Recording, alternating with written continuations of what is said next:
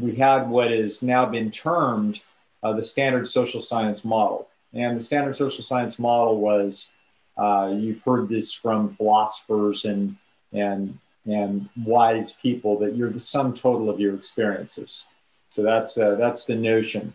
And so I certainly sort of vaguely believed that, just like anybody else. And so I vaguely believed that a major task of clinical psychology was to sort of work on your weaknesses and, sort of get yourself in shape one way or the other, psychologically.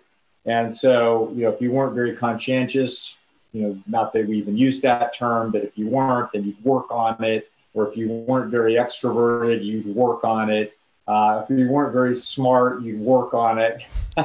In other words, one way or the other, sort of the task of life was this process of improvement, and the things that you were improving, there was a notion that everything was essentially flexible, and and of course there wasn't really any contrary voices to this, and the notion is that since you're the sum total of your experiences, anybody that walks in your door, if you're a clinician, has the trials and tribulations and the hurts that they have.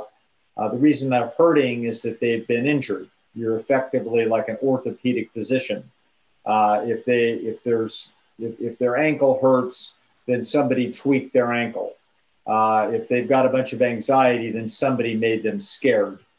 Somebody caused them some kind of damage at some point that has led to them having those types of reactions now. And so this is the standard fare, whether it was learning theory that's been around 100 years, or it's a little more of a twisted learning theory of the psychodynamic realm.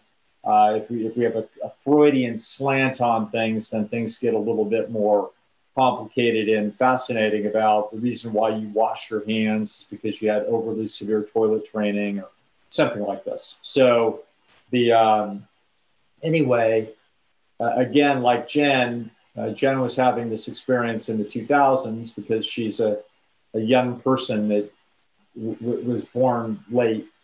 If you were born earlier properly in the 1950s, like myself, then when this is all happening, there's literally nobody knows.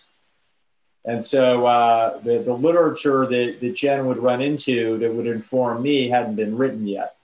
So I'm going through school in the 1980s, and I am diligently and honestly studying what is known and getting a first-rate education at this. So I'm walking out with my PhD in hand, feeling like, okay, that's the way it is. And it's confusing and frustrating. And there was there's all kinds of jokes about psychologists, like, how many psychologists does it take to change a light bulb? Just one, but the light bulb has to want to change. That's the joke is that that's totally it's my old favorite. I love that one.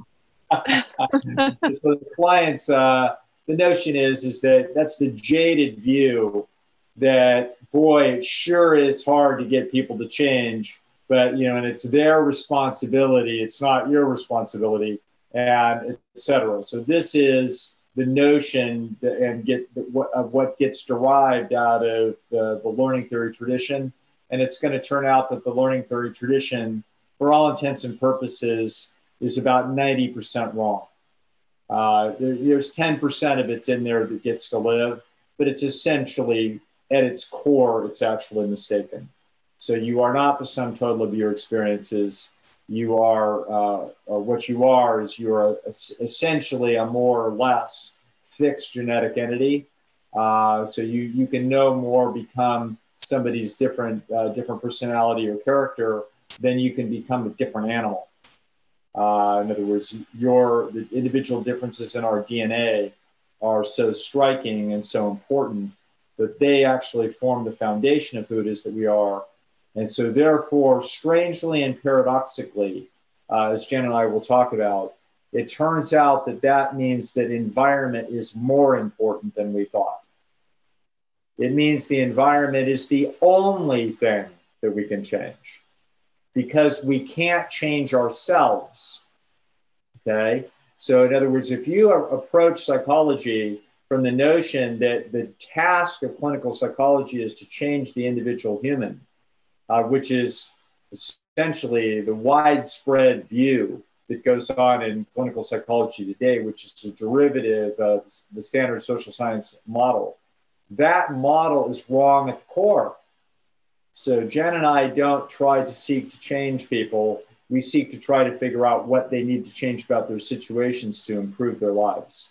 And that is how our approach is fundamentally different. And both of us counsel people, essentially life coach folks in a wide variety of domains of life. Essentially, nothing's off the table about what we're willing to talk about.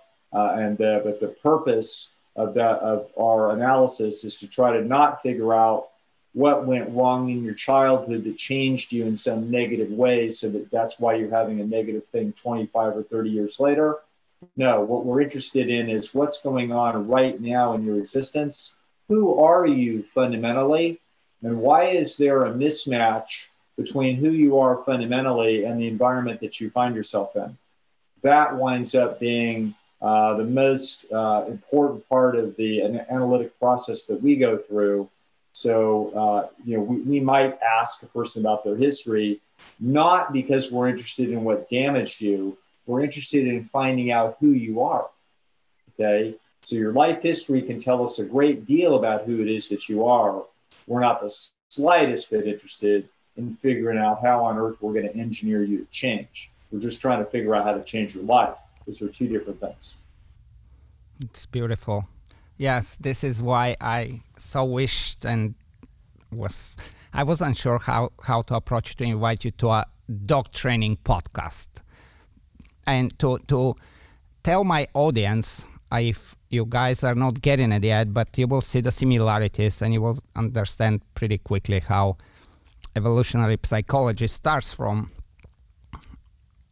single cell organism on to us. You know, we are all biologically programmed to avoid something aversive and approach something that's pleasant. That's just fundamental stuff. And dog training today, what so many trainers call it modern dog training, is still stuck, deeply stuck in the Skinnerian ways of thinking and Watson, and yeah, we can make anything through reinforcement and punishment. We can just, so that's kind of why that conversation will be so interesting especially for dog trainers that are truly stuck there. And I hope that it just stimulates them to go deeper and follow you and get some evolutionary psychology books and really get a completely different angle of why we do and what we do and what can be changed and what cannot be changed. Because a big problem in dog training is that it's almost the ego of the dog trainer. It's like, no, I will fix this problem, but not really thinking is it a problem? Where is it coming from? Why is the dog displaying it? All those things, it's like, no, I will reinforce and punish.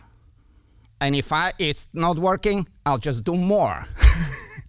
and it becomes, it's actually sad to some level to watch dogs suffer and trainers getting frustrated just simply because of lack of knowledge and exposure to a different views of this. And it's really, really, everything comes, I guess it comes from animals and experiments and study with animals back to us, but then it comes back from us to how we train and how we interact with animals.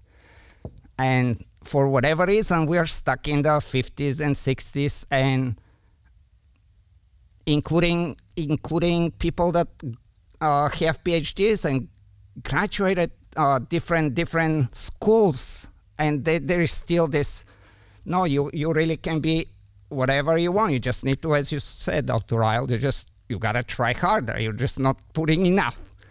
So, but this is the whole evolutionary psychology. Of course, we cannot disregard reinforcement and punishment. It's just the fact is that we cannot change something that it's against your genetical makeup. And the best way to deal with it is to understand why is it there, when it's going to display itself, and can we guide it in some direction that it's beneficial for us, right?